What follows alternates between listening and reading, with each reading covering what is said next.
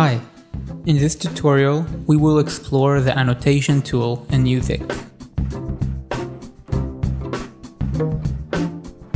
In Newzik you can annotate PDF and MusicXML scores.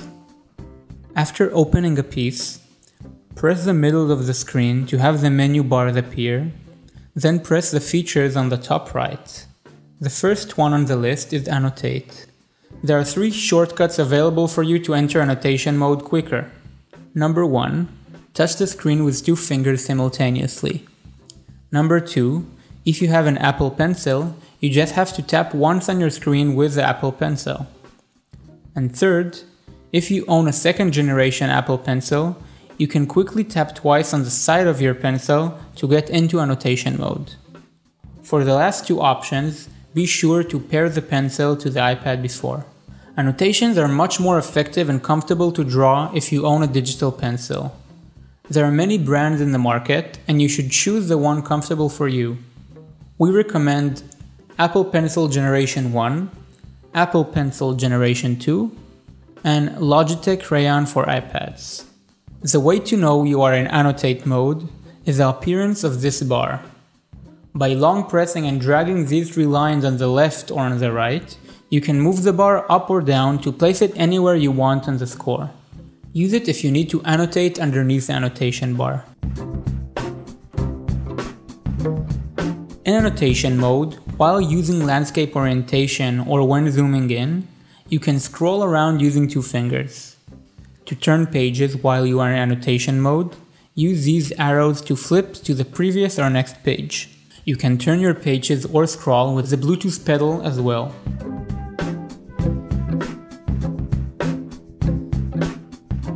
Pens are the main function in annotation. When clicking one of them, an orange line would appear underneath, meaning now this pen is activated, so when annotating, it would be the one chosen.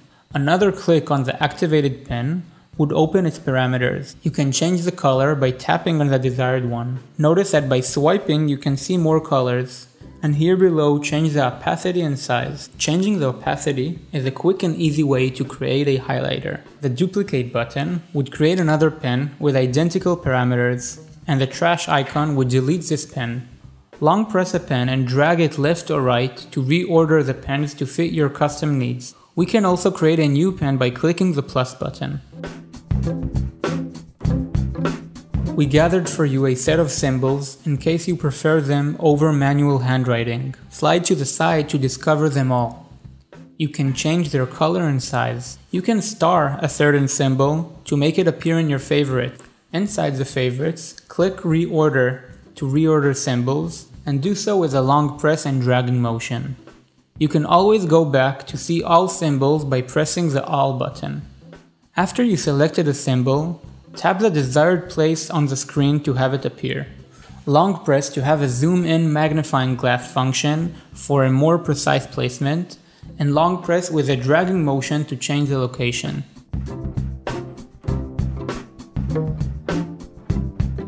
Tap the T to enter the text editor.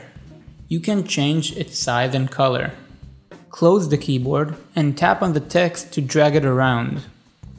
Use the squares on the side of the box to enlarge, stretch, or shorten your text box. Click within the text box to return to the text edit mode, or click anywhere else to deselect it.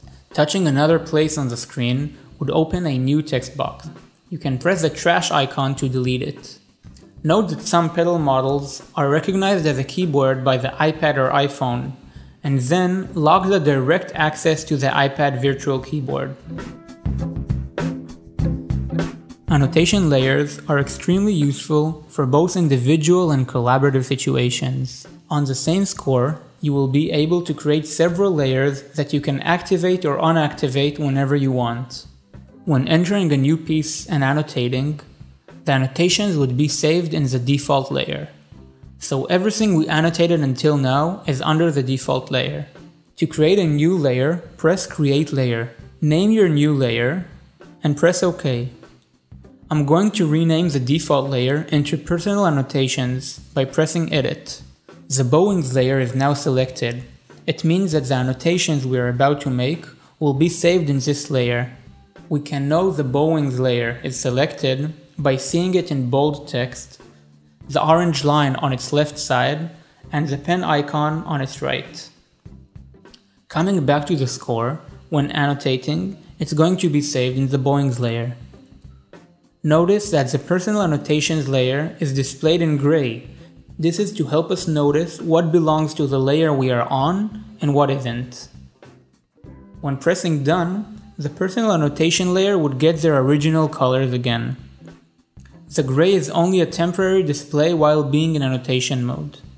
Returning to annotate, we can't edit a layer that is not chosen. For example, now I'm in the bowings layer, and if I choose text to re-edit the text written in the personal annotations layer, I can't. I would have to choose the personal annotations layer to be able to do that. One of the most useful ways to use Newzik's layers is being able to view or hide them by tapping on the eye icon. When the eye is gray with a cross on it, that layer is hidden, and when the eye icon is blue, it's visible. We can always delete a layer by pressing edit on the trash icon. The eraser is quite intuitive. Simply choose the eraser, and as soon as you touch an annotation, this one will entirely disappear. Use a white pen to delete a part of an annotation very accurately, and even erase a former annotation written on a scanned PDF sheet music. This feature also works with sepia effect, as the white color dynamically adapts.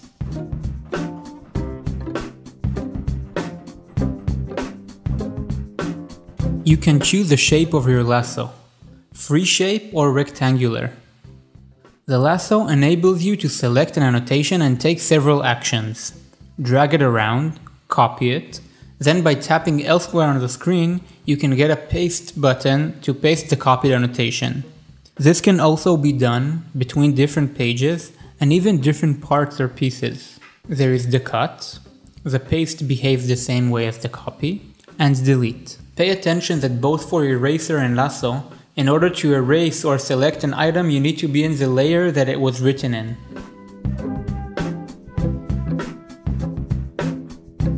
You can at any time delete all annotations on a current page or on all pages with the trash icon.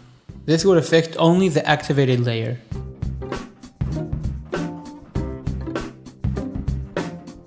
Newzik has the classic undo and redo buttons. Be aware though that it is not possible to undo a delete all action.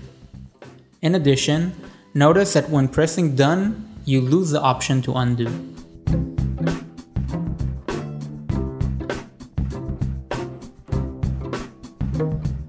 Apart from the shortcuts we already mentioned, using the Apple Pencil, you can lay your hand on the screen and write at the same time with the pencil. Once you've used the Apple Pencil to annotate your sheet music, you cannot annotate with your hand anymore, unless you click done and then re-enter annotation mode again with your fingers. If you own a second generation Apple Pencil, you will have access to additional tools. In the general settings of your iPad, in the Apple Pencil section, you can choose up to 3 options. Switch between the current tool and the eraser, switch between current and previous tool, display the color palette.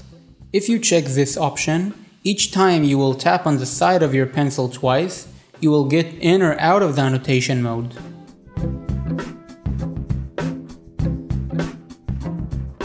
Lastly, there is a timeout function which automatically leaves the annotation mode after annotating.